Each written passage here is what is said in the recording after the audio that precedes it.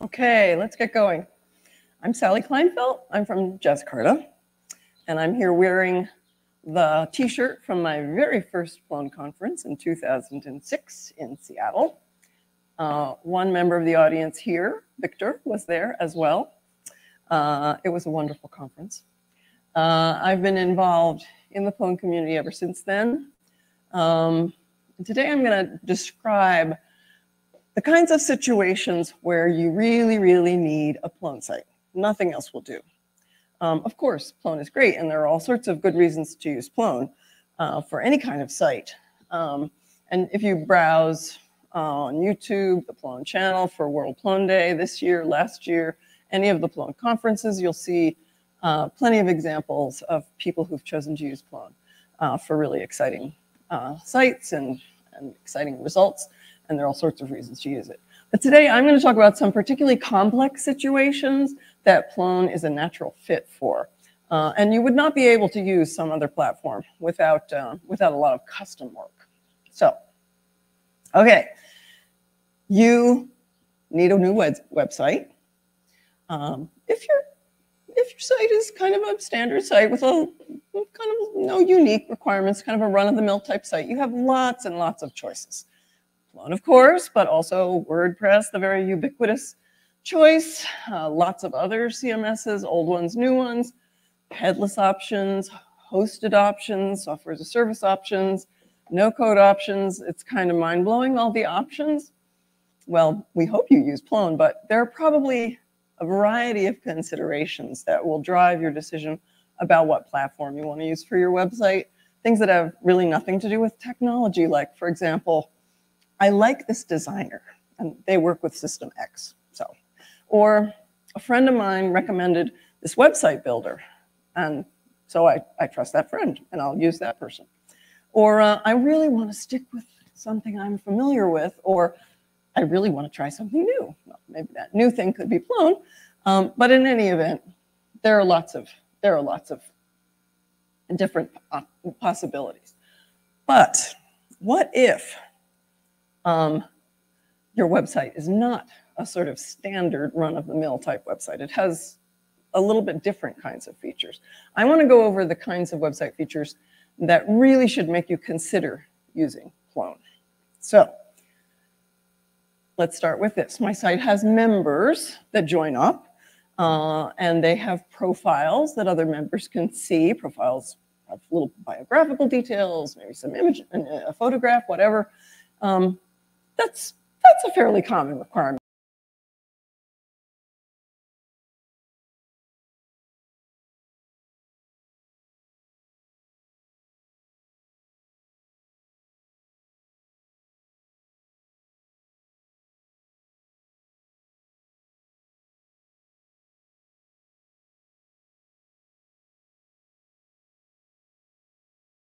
With the role of editor, can create and edit new content on the site, whereas members of the group with the role of reviewer can see that content and approve the new content. Well, really, there are a fair number of systems that provide this, what I would call a basic publishing workflow. Often you'll need to add an add-on because it doesn't come out of the box, but you can find it. Plone provides these kind of publishing workflows, simple ones, more complicated ones, a number of them right out of the box. But it also supports arbitrary custom workflows and roles. So, for example, thinking of a site focused on some kind of scientific research, members of the group with the role of researcher can maybe enter data about a specimen that is in a work in progress state, so they can edit and add continuously and add more data. Whereas members with the role of, I'll call it curator, can move it to a state, say called completed or some other name. I'm not very good at these names, but anyway, to some state where it can't be changed. It's like, here it is, this is it, we've defined this specimen as much as we're going to. Or another totally different example, an association website. So maybe members of a group with the role of paid member, who paid for their membership, they can see premium content. So, okay, but what was this about specimens and premium content? What was that all about? Well, let's talk about different types of content. What if there are different types of content on the site, and these groups of users need to manage those custom content types in specific ways? From the previous examples, specimens, a content type which curators and researchers would interact with differently.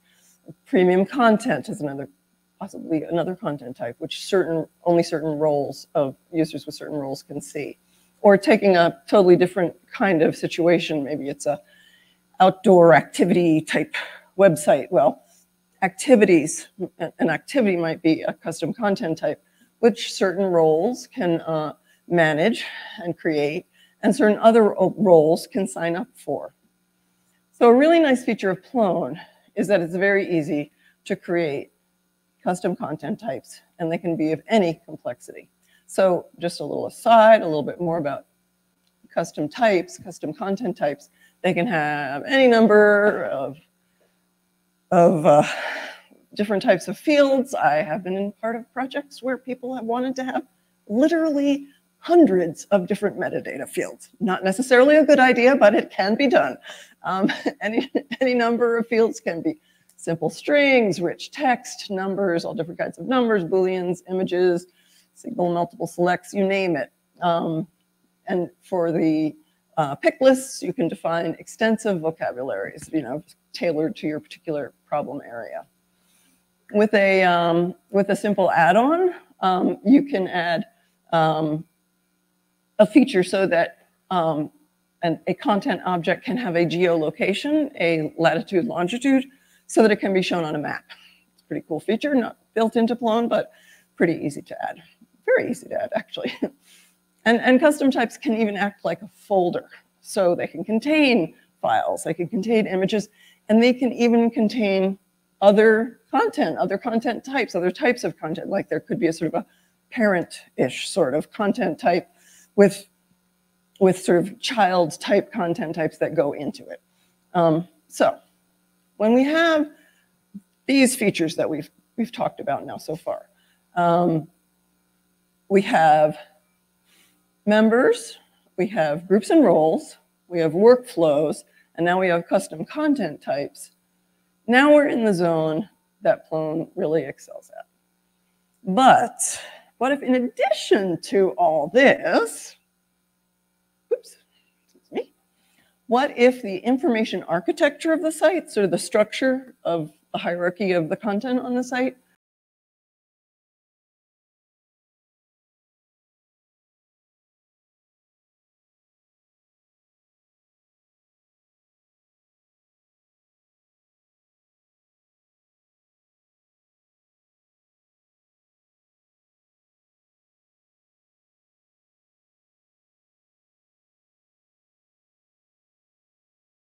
state chapters of the association.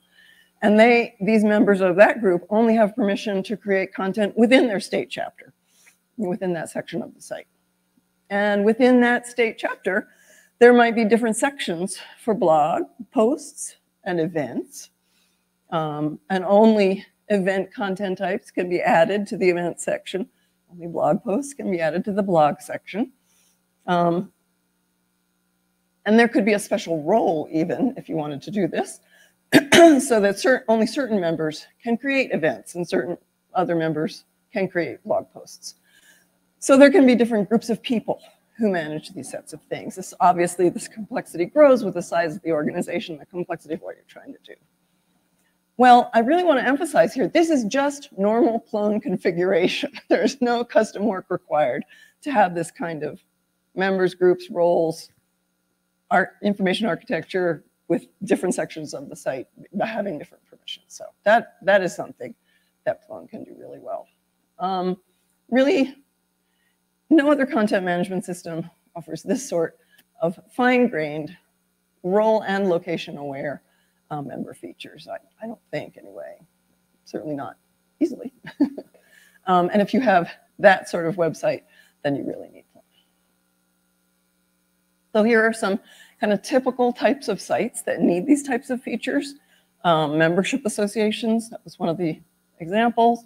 Academic and scientific institutions can be fairly large, complex organizations with these kinds of requirements, government agencies. Similarly, in general, large sites with lots of content, lots of users, and a complex information architecture. These are the kinds of sites that can really benefit from this side of Plone. And again, you can browse the YouTube channels and find lots of fun examples of these sites with these kind of rich features. Plus, if you have a Plone site, you also get security, pretty superior security, low number of vulnerabilities found in Python and Plone. Plone is a very mature product, so it comes with pretty good security record, scalability, handles tens and even hundreds of thousands of pages, images, tens of thousands of members of users. Permission-aware search. So we've talked about how different users can see and do certain things with certain content types, and other users maybe can't even see it, like the normal user can't see the premium content, but the special paid member can see the premium content. Well, Plone has a built-in search feature, and the search feature is permission-aware. So if the normal user searches for a particular topic, they'll only get results of the things that they actually have permission to see, whereas the special paid member will see the special premium content. It's pretty easy to use. Content editors generally find Plone quite user-friendly. There are two different front ends options that are supported. It's sort of React page builder, React-based page builder with a sort of blocks architecture, and also more classic CMS like you think of from classic CMS days, also that kind of page editing experiences. But both those experiences provide edit in place. You don't go over here and edit content. You actually are on the site and you're in the place and you edit it there, edit in place. What you see is what you get, that kind of editing experience.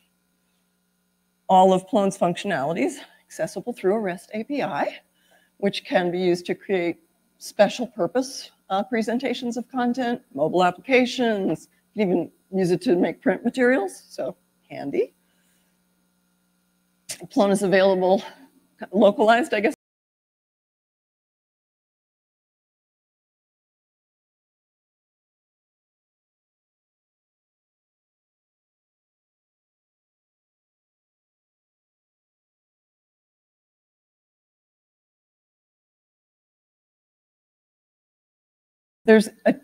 Plone has a true open source model, by which I mean that its code is owned and protected by a nonprofit foundation, the Plone Foundation.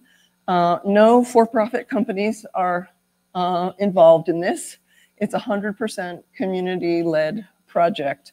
So we think of it as a somewhat rare type of true open source project.